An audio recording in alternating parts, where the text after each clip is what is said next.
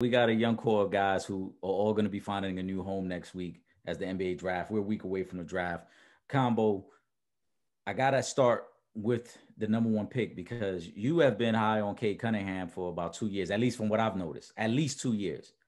Is he a lock at number one to Detroit? Yes. You didn't even have to think about it. No, you don't have to think about it. So are they even working out Evan Mobley at this point? Or because I heard Cade already had his initial meeting and workout. They can work out whoever they want, but they're going to take Cade Cunningham.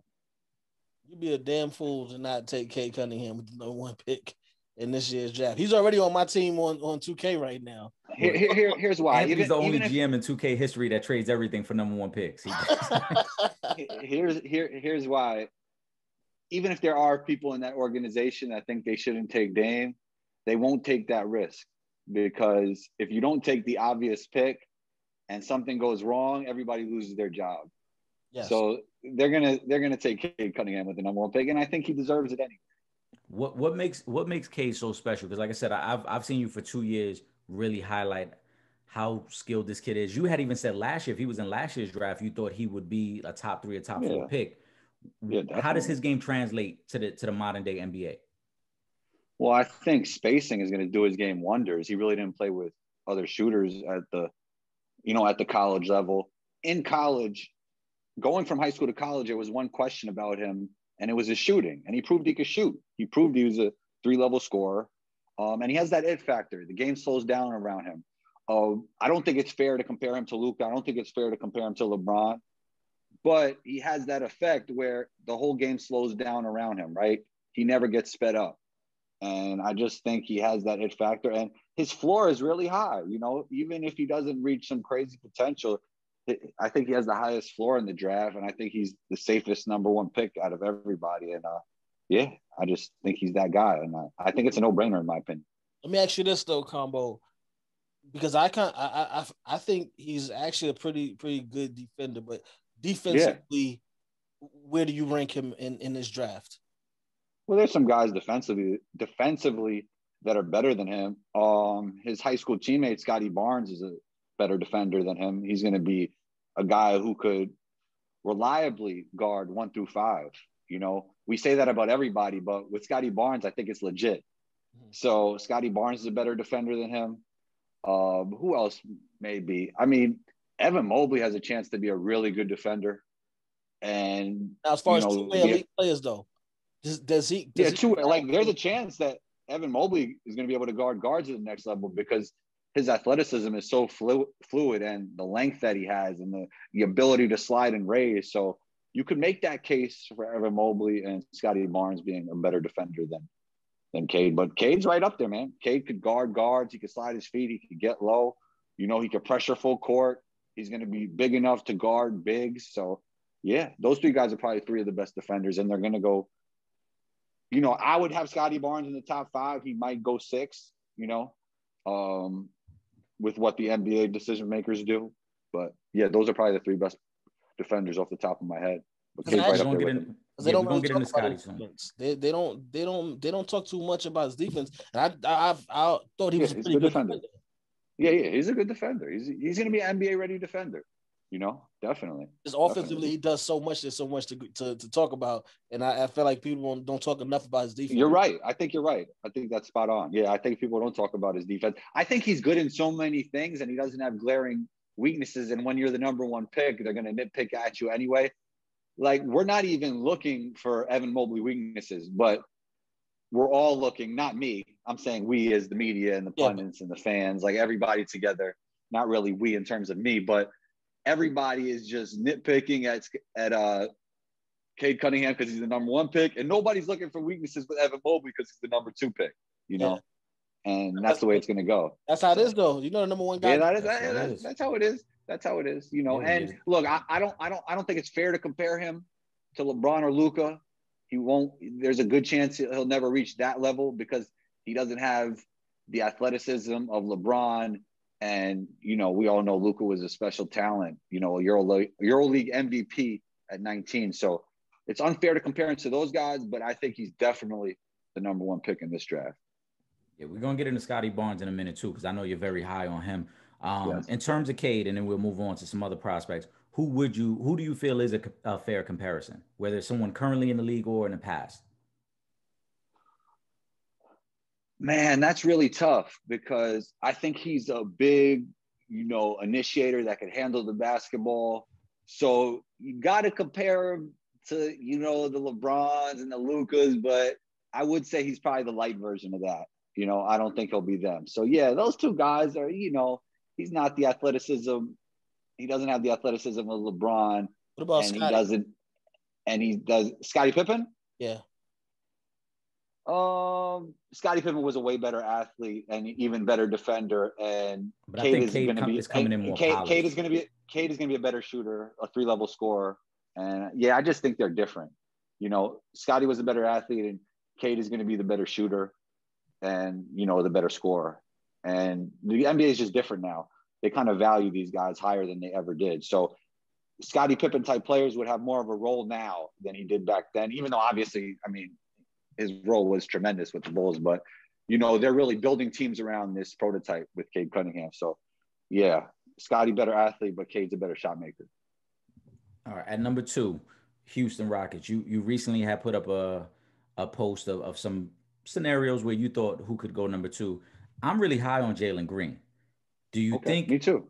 Do you think this is a possibility where Houston trades out of it? Is Evan Mobley more of a lock here? Because everything I've been reading and hearing is that it is these two guys, Cade and Evan at 1 and 2, and then it's kind of a bit of a drop off. But again, I think very highly of Jalen Green. Where do you think Houston goes with number 2?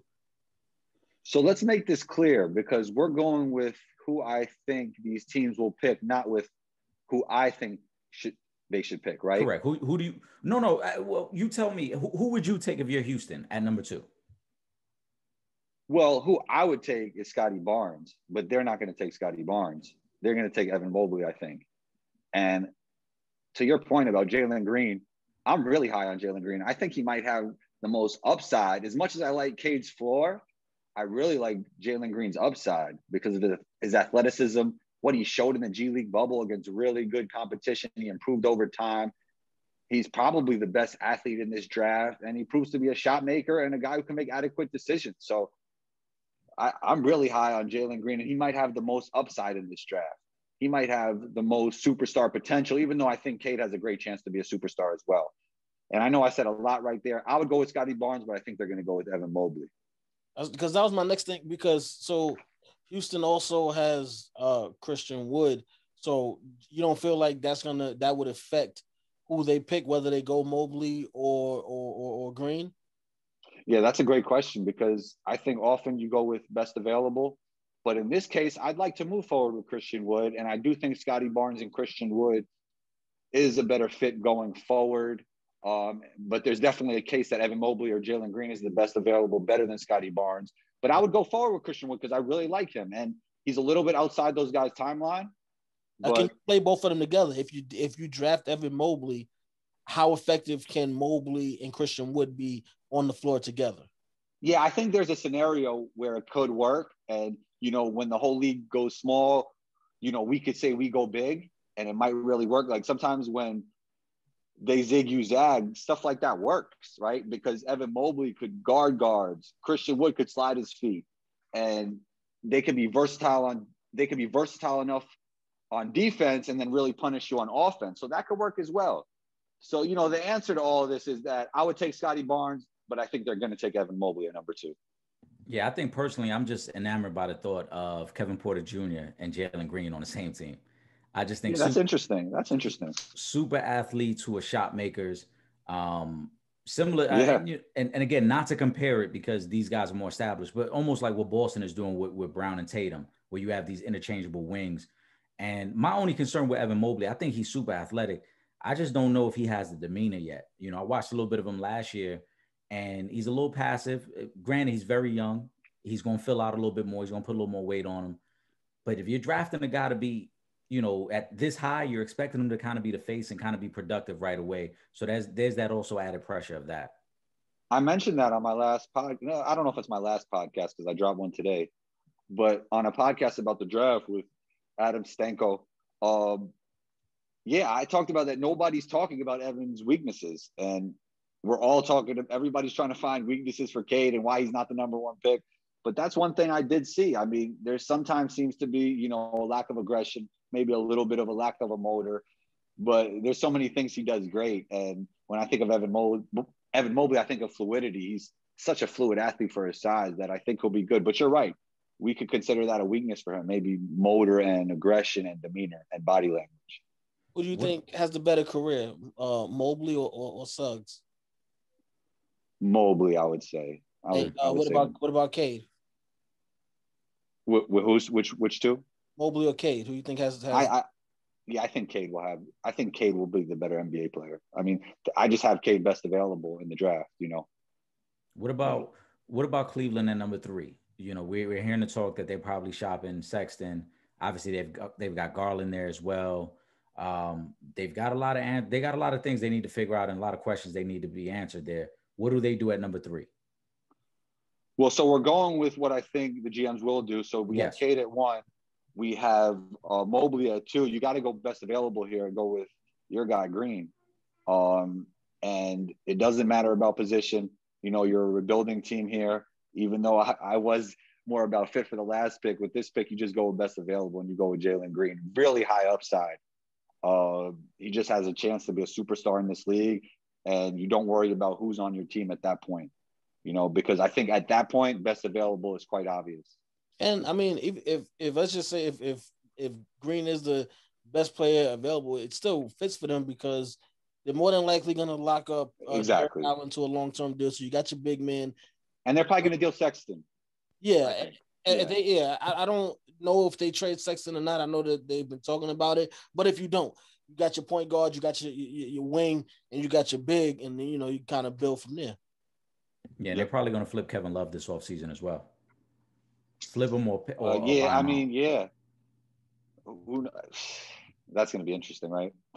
Yeah, we got to see how that plays out. Number 4 with Toronto. What do you see them doing there? They still got some pieces from that championship winning team. They had a down year this year, and I think it was the exception because remember they played all their home games down in Florida. It's a high pick for them. Do you see them holding on to the pick? Do you see them possibly trading the pick? What do you think Toronto does at 4? Yeah, I think Suggs makes sense there. I think Kyle will eventually be out, and it's just going to be a great fit. I think he fits the franchise's personality and culture really well. And, you know, a football player who's a really good athlete, you know, has that aggression. He's not the athlete that Jalen Green is. But he's going to be a really good NBA athlete. And I think you go with Suggs here. Yeah. He's polished too. I think he's polished. I think he's going to be a good NBA player. I think a good comparison for him, an NBA comp could be Drew Holiday. You know, I like that comp for him. I like Suggs a lot. Yeah. I notice, you know, time to time, there's not a player from the championship team in the top 3. I noticed that happens a lot. So why is Davion Mitchell not a top 3 pick?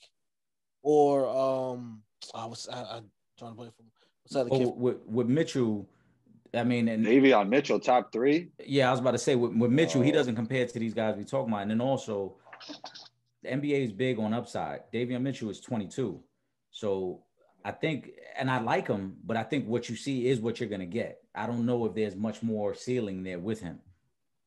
Yeah, I mean, I it's a great story. I love what he did in the tournament, winning the championship, but I don't even know if I would take Mitchell in the lottery, to be honest.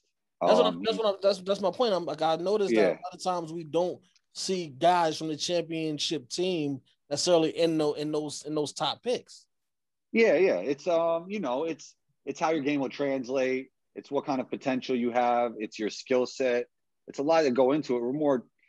We're more trying to see how a player's game would translate to the next level than even their accomplishments sometimes. When accomplishments do matter, you know, they do matter for sure.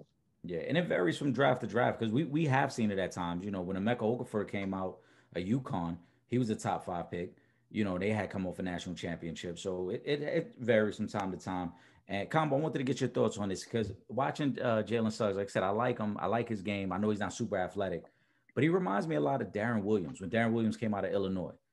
Do you feel that the comparison is there in terms of game and flow and how he controls the offense? Because that's who I see when I see him play. Well, Darren Williams, and I do think Jalen Suggs is actually a really good athlete. I do think Jalen Suggs is a good athlete. But Darren Williams was bigger. Darren Williams was a better shot maker. And he was probably a real point guard when I don't know if Suggs is a real point guard, So I think that's some of the differences. If he gets to Darren Williams level, man, that's a great pick at number 4, Darren Williams in his peak. So, I think Darren Williams, well, obviously, he fell off eventually, but I don't know. I mean, that was like, Darren Williams already was in the league like 10 years before he started. Yeah. Like, I'm not sure if Jalen Suggs will ever reach Darren Williams' peak, but, I don't think Drew Holiday was as great as Drew Holiday is. I don't think he was even at Darren Williams' peak, right? So I think kind of we could look at like Drew Holiday as a good peak or as a good like best case scenario for Suggs. What about Orlando at number 5? They completely rebuilt and they traded Vucevic last year. What do they do at 5? They're always in love with these tweener big men, right? The Mo Bambas, the Jonathan Isaacs.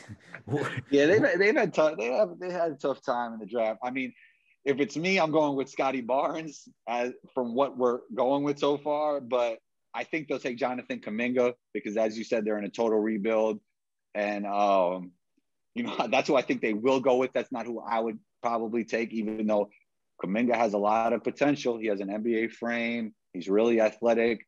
His shot looks good, even though his percentages aren't great at times. So I do think they'll go with Jonathan Kuminga here. High potential, very young, very high potential. I mean, it would only make sense. Like I said, you throw him in the collection with Mo Bamba and Jonathan Isaac. Yeah, so. that's the. If you're looking at it in a pessimistic way, then yeah, you're right. You are correct. I guess I am then. Oklahoma City at number 6. What do they do? Well, now, so they got to get Shea Gillis another player there. You got to go with Scotty Barnes at this point, right? If we're going with our draft, so yeah, Scotty Barnes, best available. He's an NBA-ready defender. He's one of the best passers in the draft, and the swing skills of shooting. If he becomes a good shooter, an average to good 3-point shooter, he's an all-star in this league. So I go with Scotty Barnes right there, and I'm really high on Scotty. I think he's going to be a great NBA player. Golden State at 7. Before you tell me if they're going who they're going to pick, do you think they keep the pick or do you think they trade it away? Because obviously they seem to be in a mode of trying to compete right now. They trade it away, but let's have fun and act like they're who are they taking here? They're going to draft here, and there's a chance they can. So I want this to come through. I want all of these picks to come true. So hopefully, I can't be totally correct if they do trade it, right? Because we're drafting her. So hopefully they do, and we could look back at this and everything will be right on the money. But I think they will go with Bouknight here. New York City kid, New York City mentality, a great ISO scorer. I think the shooting is a little bit better than we thought. I think he's more athletic than a lot of NBA teams think after they saw that pro day. So, yeah, I'm going with Bouknight here, New York City kid. And, I think he's the best available player at this point. I really like his game, and I think he's going to be a dynamic ISO scorer in the NBA. I like Bouknight a lot as well. I would be interested to see how it would work there, especially with Klay coming back. But I like Bouknight. 8 with Orlando. Oh, I'm sorry. Go ahead, Trip. No, you know what? Go ahead, because I'm gonna, once you finish, I'm gonna ask because there's 3 guys I want to ask Combo about. All right. Number 8, Orlando's on the board again. Who would you have them taking here? They've already got their collection of tweener big men. Combo. They got their well, we could go with. I don't think this guy would be considered a big man, even though he's tall. And he's a safer pick than Kuminga. He doesn't have the upside of Kuminga, but he could be a really good NBA player. Franz Wagner, an NBA-ready defender. I think he could put up some numbers right away. So you swing with the fences with the first pick with Kuminga, and then you take the second pick. You take a safer pick for your second draft pick. So I'll go with Franz Wagner here. Okay. Or I think they will go with Franz Wagner is the better way to put it. Trip, go ahead. You said you had a question there? Yeah, so all right. So 3 guys combo. Trey Man, Zaire Williams and Josh Giddey. What about him? What are your thoughts on them? Zaire had a lot of hype and potential going into college. He really disappointed this year. He's one of those guys. It's going to be high variance with him. He could become really good, or it's not really a safe pick. He could, if he plays like he did in college, he could struggle in the NBA. So, but he definitely has the tools. That, he was projected before. Yeah, exactly. He just struggled this year, and and it was a tough season for everybody. And I heard he dealt with some like really tough personal issues, so maybe that had something to do with it. So yeah, he's kind of like a hit or miss type prospect, like swing for the fences type prospect. Trey Mann is a scorer, a dynamic scorer. He's a bucket getter. The Knicks might draft him, I think, but I would probably take Bones Highland before him, even though he's a bucket getter as well. And Josh Giddey, great feel for the game.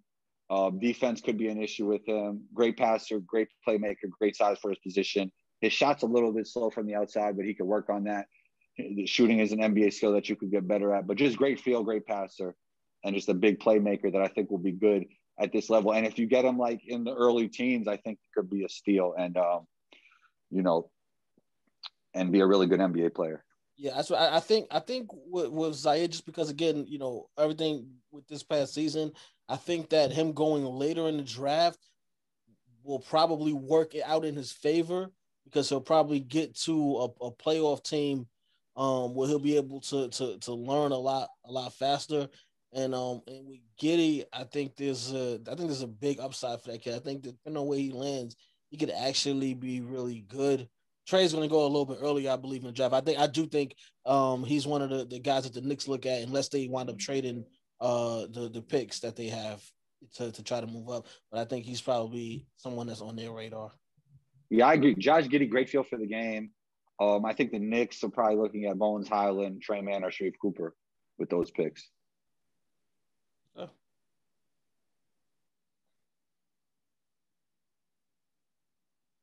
Eric, you want to? Oh, my fault. Let's get to the next one. Sacramento at number 9. They got some questions as well. They took your man Halliburton last year. He slipped to them. It was a great pick for them. What do they do now moving forward? I think they go with the safe pick here, Moses Moody, 3-and-D potential. I mean, not even potential. I think he's a 3-and-D guy in the NBA. And then the potential is he could be like a secondary creator as well. We see some flashes of that. So I think it's a safe pick, Moses Moody. I might go in a different direction, but I think that's where Sacramento would go. And I like Moses Moody. I think he's another one of those underrated defensive guys as well. Yeah. He'll be a 3-and-D guy. He's kind of like not the same player as Saddiq Bey, but just you kind of knew Saddiq Bey was going to be a good 3-and-D guy coming into the league. I think it's the same thing with Moses Moody, even though they're slightly different players. That's a solid pick because they're probably moving on from Harrison Barnes. So that's solid. Yeah. They need to fill that type of role as well. New Orleans at 10. I think this is a no-brainer. You have to keep Zion happy. You have to keep B.I. happy. And how do you make them happy? With shooting around them, plus shooting. So I take Corey Kispert here. I think he's going to be an NBA shooter. I think there's a chance he could be a plus defender as well. And I think he's a great fit there. And, he was very successful at the college level. And I think he'll have a successful NBA career as well. And I think it's a good fit right there for New Orleans. Okay, fair enough. You heard it there first from Combo. Now, Combo, I know you're big on Scotty Barnes. Where do you think is the best fit for Scotty, though? Yeah, I like him in Houston. I want to see him, KPJ, and Christian Wood, play together. I think him and KPJ is not a pure point guard, but he could initiate offense, right? And they could both initiate offense together. Mm-hmm. And then KPJ could play off the ball as well. And I think he's a really nice fit with Christian Wood because Christian Wood is such a great lob target, a pick and pop target. And Scotty Barnes is one of the best passers in this draft. And we know what he'll bring to you on the defensive end. He's going to be an NBA-ready defender. So I think the best fit for him is Houston at number 2. Who's your sleeper in this draft? Who's the guy that you think is going to probably fall out of the lottery that is going to be a very good player, an immediate impact player? Well, my sleeper from the beginning been Bones Highland, but he's not that much of a sleeper anymore from what he did in combine. I remember I saw some mock drafts where he wasn't even on the board, like first or second round, from what I remember.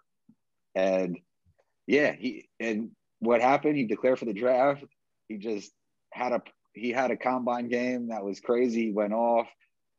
He even showed he had some playmaking skills, and the guy's just a hooper, and he's climbing up the boards. So he's really no longer a sleeper anymore, but I'll stick with Bones Highland as my sleeper guy. He was a sleeper, so we get Combo's right, though, because the last time we got together, that was a name that you had mentioned to me. And when I looked him up to just get familiar with his game, at that time, he was projected as a mid-second rounder. I remember we were talking about it. So as you said, now he's starting to catch everyone's attention. And it's interesting. It's the same thing happened with Scotty Barnes, because people are talking about Scotty Barnes top 5 right now, and which I think is I think he is a top 5 prospect, but before he wasn't in that top 5. Yo, this is Teresa Weatherspoon, better known as Teaspoon, and you're watching Real Fans, Real Talk. Live from the can. This is Real Fans, Real Talk. Real Fans, Real Talk. We as real as you thought. Real